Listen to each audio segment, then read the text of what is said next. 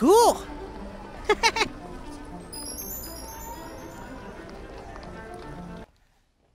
Hi, Claire. Hi, Marilyn. Hi, Leopold. Hi, Leopold.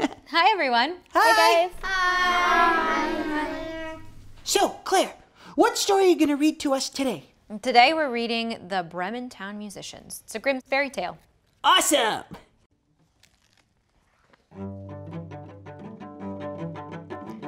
Once there was an old donkey who, having recently been let go from his job carrying grain to a mill, headed for the town of Bremen to become a town musician instead.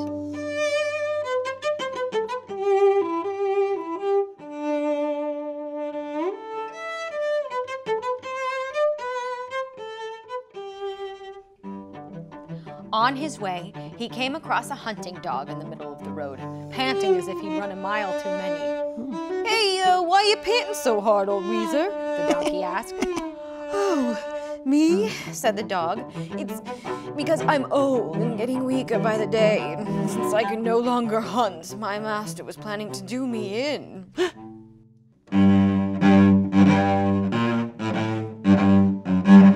So I skedaddled. "But how on earth can I earn my daily bread now?" "You know what?" said the donkey. "Same happened to me, so I'm on my way to Bremen to become a town musician. Come along and make some music with me." The dog liked the idea, and they walked along together.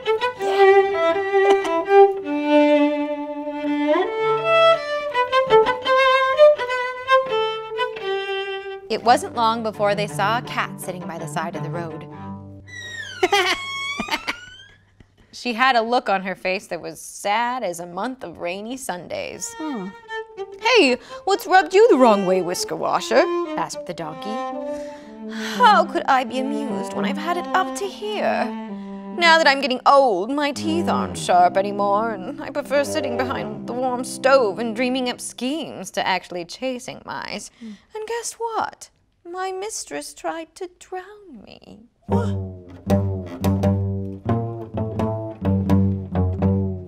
Thankfully, I managed to run away. Advice doesn't come cheap, but still I ask, where on earth do I go now? Oh, take that cat to Bremen. "Come with us to Bremen," said the donkey. "You can make a little night music, can't you?" Soon, the refugees came upon a farm where a rooster was sitting on the gate crowing his lungs out. Hang on a sec. Sorry to interrupt. Claire, what's a refugee? Is that like some kind of musician? No, a refugee is a person leaving their home to escape war, natural disaster, or intentional drowning due to poor mice-catching abilities. Oh. Well, what did the donkey say to the rooster? "Your scream is getting under my skin, right into my bones," exclaimed the donkey. "What in the world are you up to?" "All I was doing was predicting good weather. But tomorrow the guests are coming for Sunday lunch, and the mistress told the cook she wants me in the soup. So now I'm screaming for all it's worth for as long as I still can." "Know what, Redhead?" said the donkey. "Why don't you come with us? We're off to Bremen. I mean, you're sure to find something better than death no matter where you go. But you have a good voice, and I bet if we make music together, it'll be very memorable." The rooster liked the suggestion, and the wayfarers went on together. At last, they stood in front of a brightly lit robber's den. The donkey looked inside. "What do you see, donkey?" asked the rooster. "What do I see?" replied the donkey. "A table decked out with food and drink, and hairy bandits seated around it having a grand old time." Wow. "Oh, that'd be perfect for us," mused the rooster. "Yeah, if only we were inside," said the donkey. So the animals thought of a plan to drive the robbers out. The donkey propped his legs on the windowsill. The dog leapt up onto the donkey's back. The cat clawed her way up onto the dog. And finally, the rooster flew up to the tippy top and sat on the cat's head. And then they began their music.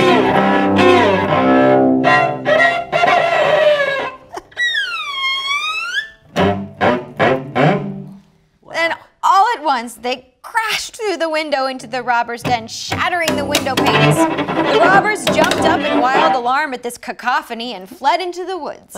Cacophony what now? I got this one. So, Leopold, a cacophony is kind of a random mixture of sounds that don't really make sense together, like what I just played.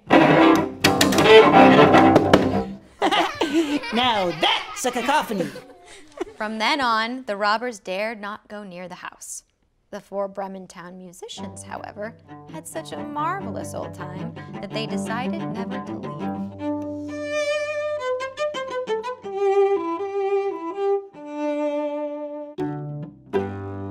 Yay! Oh, that was great. Oh, what an amazing story, Claire. I'm so glad you liked it. Oh, and the music was so awesome. Thanks, Leopold. Marilyn, what kind of instrument is that you're playing? It kind of looks like a gigantic violin. It does look like a violin because it's part of the same family, the string family. But my instrument is actually called a cello. Oh. Can you say cello? Yeah, cello. Yeah, it rhymes with one of my favorite foods. Oh, Jello! Uh-huh. Yeah. All the instruments in the string family are made out of wood and have strings on them. Yeah, I can see there's 4 strings right on the top. 4 strings, yeah. And so we make those strings vibrate, and then it vibrates into the wood. And we can either make the strings vibrate by plucking the strings with our fingers, and that's called pizzicato. Pizzicato. It's fancy. Or we can use this right here, it's called a bow. Huh. And the bow is also made out of wood, but then it has this other stuff on it. I don't know if you can tell what it is. Can you guess, Leopold? Do you know what this stuff is on my bow? Well, it kind of looks like yarn or string or something. Yeah, you're right, but it's actually hair. I gave myself a little haircut and oh, I'm just kidding. It's hair. It's hair from a horse's tail. What? Yeah. A horse's tail? Uh-huh. And we put it on this stick called the bow, and then we put this sappy stuff on the hair that makes it really sticky. It's called rosin. Uh-huh. And then that way when I put my bow on the string, it makes it vibrate. Oh. It sounds so beautiful when you play. I feel like when I play my cello, it can take me to different places and it can make me feel all kinds of different things.